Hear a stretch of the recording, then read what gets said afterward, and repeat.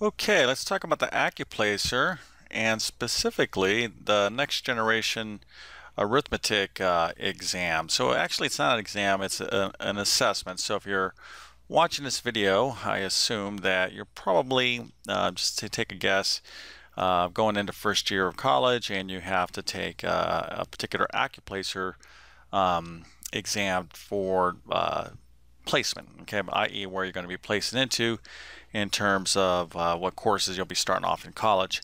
I will say this right up front. Studying for the ACCUPLACER is definitely not a waste of time because the higher you can place into your school, the more time and money you're going to save. And that's really important. Remember, you're only going to get one shot in terms of placement. So you're not it's a win-win situation in terms of studying for the ACCUPLACER because one, you're going to increase your chances of placing into the highest level of your potential, and two, while you're studying, for it, you're just going to get yourself more ready to handle, you actually taking the class. Okay, so there's a lot of reasons why you really want to take this serious. A little bit about me. I'm a math teacher, if you haven't guessed. Teach middle school math, high school math, even some college math. So I do a lot with a lot of different type of courses to help people out in mathematics. I actually have a specific ACCUPLACER next generation arithmetic test prep course. I'll leave the link in the description of this video if you want to check that out.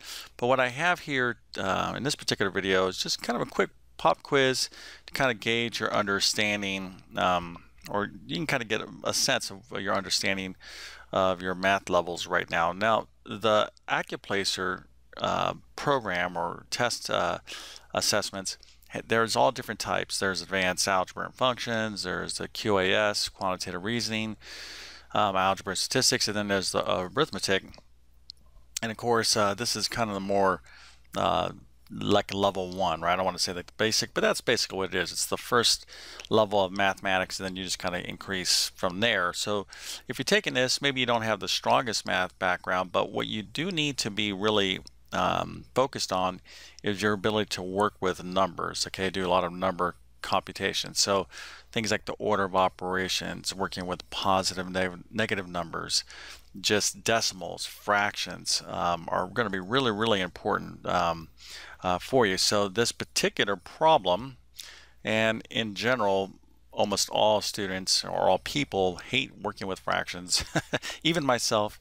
But you know what? Fractions are just part of mathematics, and you're going to have to be good at working with them. So here I have a particular problem. You can see, let me just read it to you and then see if you can do it. So it's 1 plus 2/3, all that divided by 1/4. So what we call this particular type of problem, where you have a fraction inside of or a part of a bigger fraction, this is called a complex fraction. But I want to go ahead and see if you can do this problem. I'm going to actually make it a little bit easier for you. I'm going to put parentheses around this. We call that grouping simples. So I want to go ahead and pause the video and try this. Let me just say one other word of caution. Please don't use your calculator. Don't turn these into decimals and whatnot. Just try to work it out using your knowledge of fractions. So if you want to give it a try before I go through it, might be something that would be good for you. Okay, so let's get into this problem. So this, again, we refer to this type of problem as a complex fraction. So what we have up here, if we recall, actually let me just write something simple here, like 3/4, just so we can get the terminology down. So this top number up here, the top value of the fraction, we refer to as the numerator. You probably knew that already. And this bottom number down here is the denominator. Okay, now the numerator in this case, this particular problem, is all this stuff. Okay, now of course we have to simplify it to get down to one value.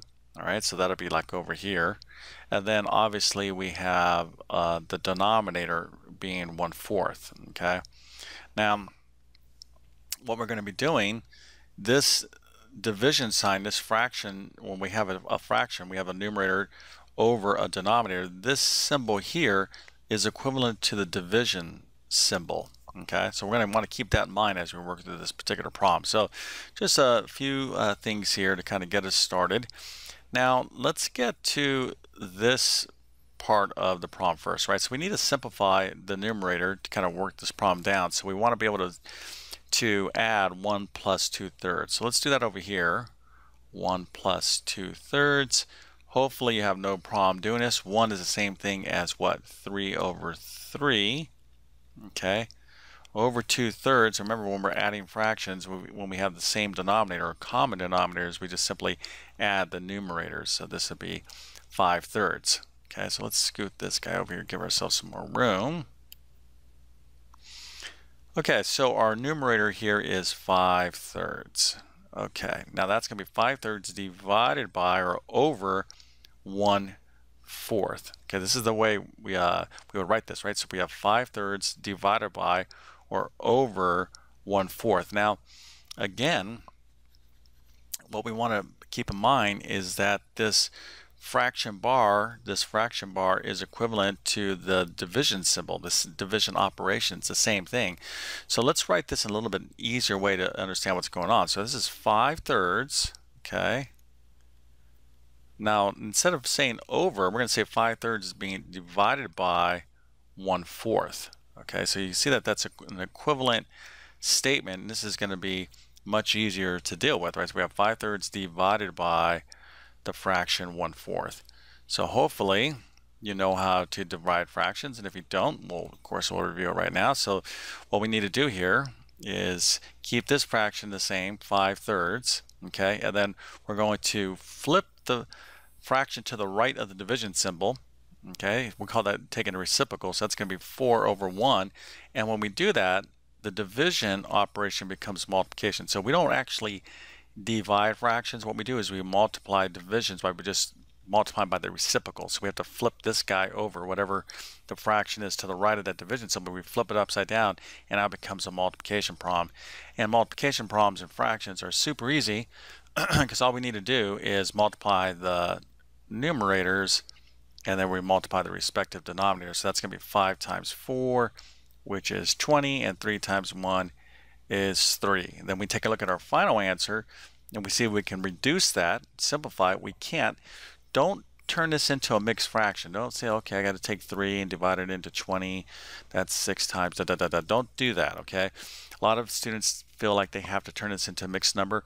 Only do that if you're asked to do that, okay? This is called an improper fraction.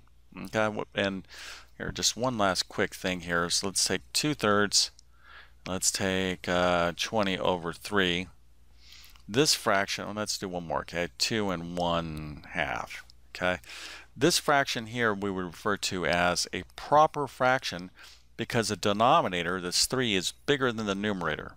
So we would refer to this as a proper fraction. This guy right here is an improper fraction because the numerator is bigger than the denominator. Okay, so this is improper, this is proper, and lastly, this is what we call a mixed number. Okay, and that's where we go ahead and actually divide the numerator in denominator by the numerator, and then we go into. So this is, I'm kind of going off on a lot of different topics here, but I want to just kind of focus in on the main point for this particular ACCUPLACER. You're going to have to be a real master of fractions and all the fraction operations and the order of operations, really number operations, and that's what arithmetic is. Okay, so you don't have to study like advanced algebra and things like that. It's good to know that stuff, and you should be familiar with that and maybe wanting to study that later on for your course placement, because I'm sure some of that's going to be in it. For this particular ACCUPLACER, though, you really want to be strong with number skills. Okay, so let's go and wrap this up. Again, if you like my teaching style, a couple of options for you. One, I actually have a great ACCUPLACER test prep course for the arithmetic exam. So again, I'll leave the link in the description of this video. I also have tons and tons of YouTube videos, literally hundreds of them. So I've been on YouTube for many years, very passionate about mathematics. So hopefully you'll consider subscribing and checking out. A lot of my videos will definitely can help you prepare for this particular ACCUPLACER. And if you enjoyed this video, I'd definitely appreciate a thumbs up and leave me some feedback. Just out of curiosity, were you given the choice of what ACCUPLACER to take, or maybe another type of an assessment exam. There's other ones out there. ACCUPLACER is very, very popular, but there's other ones out there, other math assessments. I guess all really depends on your school, but anyways, I'd be kind of curious to see what your feedback is, and even on this particular video, it's the way I get better and helps me make better videos for you in the future. But I definitely wish you all the best. Again, to stress, you can't lose by studying, really putting a lot of effort in studying for this ACCUPLACER, because again, you want to place into the highest level math possible, save time, save money, and worst case, you're just going to be better off for whatever particular math course you'll land in. But with that being said, thank you for your time and have a great day.